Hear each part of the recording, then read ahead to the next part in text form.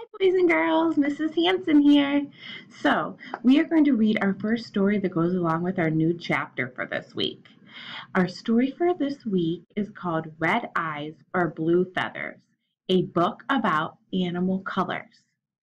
And it's by Patricia M. Stockland. She's our author, so that's who writes our words. And it's illustrated by Tab Aaron, which he's the person who draws the pictures. So I'm going to go over a little bit of vocabulary that we'll hear while Mrs. Hanson's reading the story. So I want you to know what these words mean before we read them, and so you guys are able to follow along and understand what's going on while we're reading as well.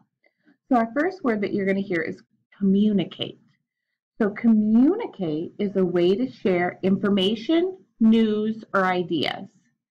So a sentence with communicate. Color is one way chameleons communicate. So like we communicate by talking or writing or texting.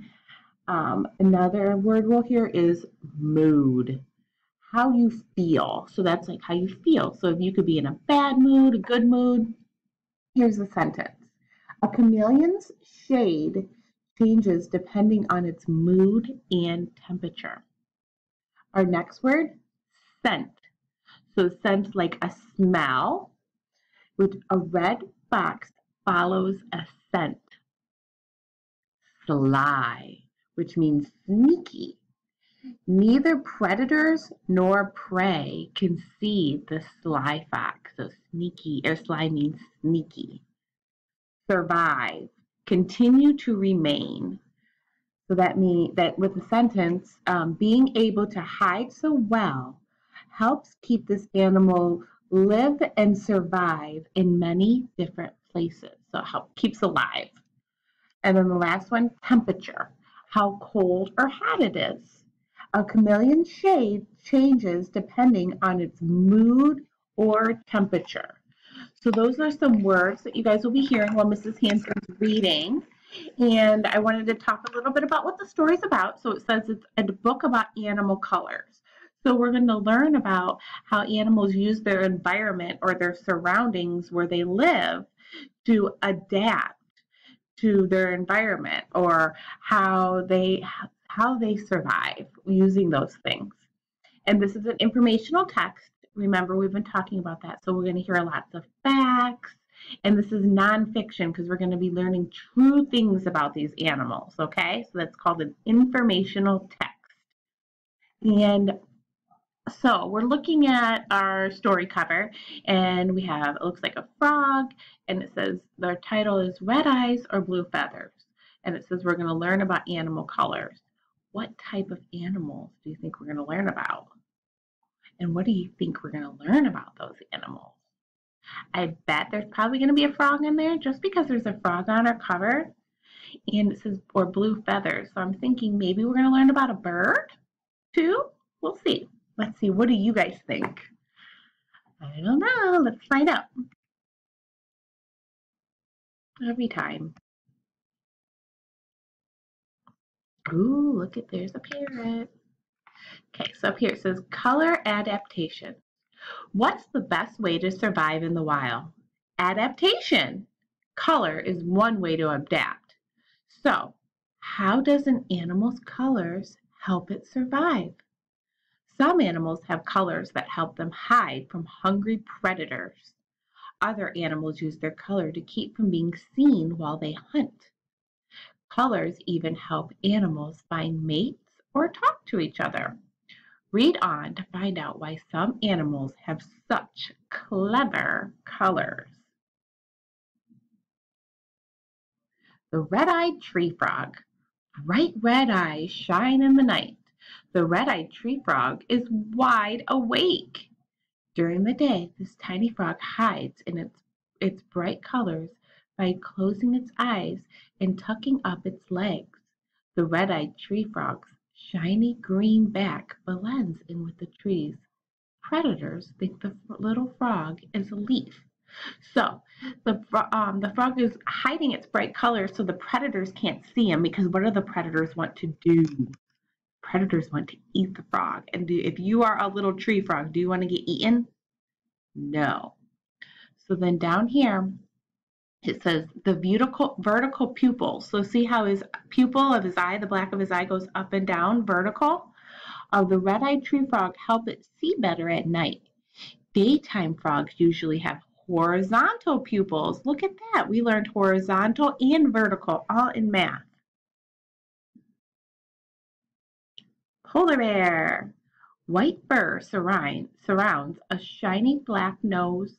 A polar bear slowly lumbers across the snow. Lumbers means like walking.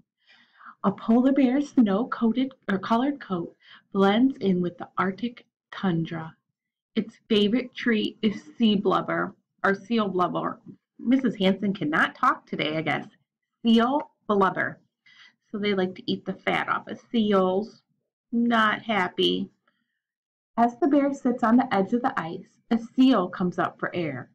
The seal doesn't see the giant paw grabbing for it. Grrr. Polar bears are not actually white.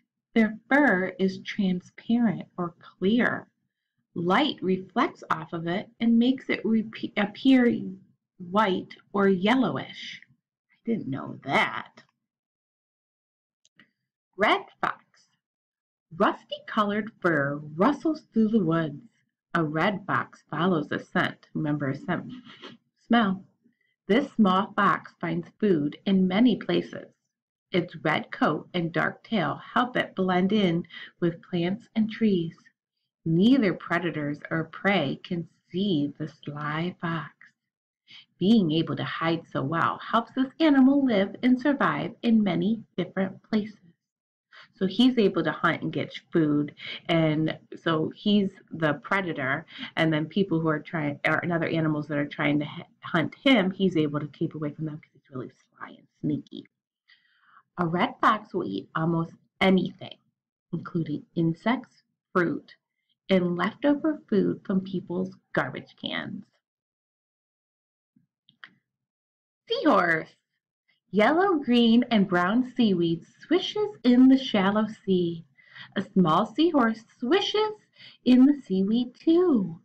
The seahorse is a slow swimmer. Its yellow-brown armor helps it blend in with the seaweed. Larger fish can't see the seahorse hiding. The seahorse can quickly change color to blend in better with its surroundings. It also changes colors when it mates. So they are changing colors so they can blend in with the seaweed so then the other animals can't eat them. So a lot of them so far are changing their colors so that they're able to either eat other animals or not be eaten by other animals, right? Killer whale. A huge black and white animal glides through the water. The killer whale is ready to attack. This ocean mammal is a smart hunter. Black and white markings help this large animal hide. From below, its white belly looks like sunlight. From above, its black back becomes part of the ocean's shadows. Killer whales use a lot of hunting tricks. Some swim under chunks of ice and tip them. Resting seals slide off into the water. Oh, those darn seals, and they're so adorable. Macaw. Oh, it's a macaw, not a parrot. I think a macaw is a type of parrot. I don't know. Red, blue, yellow, and green feathers float in the air. A colorful macaw lands in the trees. Macaws are some of the brightest birds around. The fancy colors fit well in their rainforest homes. These bold colors help the parrots blend in with their surroundings. The white skin around the macaw's beak will turn red if the bird is excited or angry. Good to know. So if you see a macaw, don't touch it if it's red around, so it might be mad. Black rhinoceroses. A big booming tank stomps down the hill. The black rhino is on its way to the watering hole. This giant creature isn't really black. It's actually gray. Rhinos like to cool off by getting dirty, but the mud also makes them look darker. A nice mud bath makes the hot African sun easier to handle. The dried mud on the rhino's skin also protects animals from pesky flies. So he rolls around in mud and he makes it look darker, but it's really helping him cool down from the sun because it's hot. Jewel beetle. A shiny blue and gold shell shimmers in the sun. A jewel beetle sparkles on a flower. This bright beetle looks pretty enough to wear, but don't be fooled. It uses the dazzling color as a disguise. Predators think this tasty creature is part of the plant, so it's blending in so it doesn't get eaten. Jewel beetles also use their bright colors to find mates. Chameleon. Green skin turns yellow and then turns to red instead. The changing chameleon rests on a rock. A chameleon shade changes depending on its mood and temperature. It also uses this clever color to this clever color code to show how it feels. Color is one way chameleons communicate. Many people think chameleons can change color, but they can't. Their colors do include, they can, Mrs. Hanson cannot read today or talk. I should just stop. But I have to read to you guys, so just bear with me. Many people think chameleons can change any color, but they cannot. Their colors do include black, white, blue, green, red, and yellow. So they can't change to any color, but they do have some colors that they can change to. Okay, so it says, do you remember? Point to the picture of the animal described in the question. The dried mud on the skin makes me look black. This baked on color helps me cool. Who am I? The rhino. My black and white colors help me to hunt the ocean. With its disguise, my prey can't see me. Who am I? You're right, the killer whale. My bright green back looks like a leaf. This color hides me during the day while I sleep. Who am I? The tree frog. So all these things we learned about, all the colors and the way they change, are called adaptations. Can you say it with me? Adaptations. So adaptations are ways that the animals change in order to survive or hunt or prevent from being hunted. So let's see some fun facts. If a predator startles a red-eyed tree frog during the day, the frog's bright eyes pop open. The sudden red usually scares the predator, giving the little tree frog time to escape. The skin underneath a polar bear's fur is black. The dark color helps trap heat from the sun to keep the big animal warm in the cold Arctic. Most rhinos, including the black rhinoceros and white rhinoceros, are just different shades of gray. Jewel beetles are so shiny and colorful that some people collect them. The bright bugs have been used in jewelry, art, and clothing. Chameleons do not change color to match their surroundings. The color changes according to their mood, temperature, and willingness to mate. So then these are some of this is our glossary. So glossary is shows us words. Remember Mrs. Hanson went over the vocabulary. Here's some other vocabulary. Communicate, disguise, horizontal, mammals, predator, prey, and vertical. So those are all words that we talked about, and we know what these words mean because we've talked about them before. So let's see the end. Yep, that's the end of our story.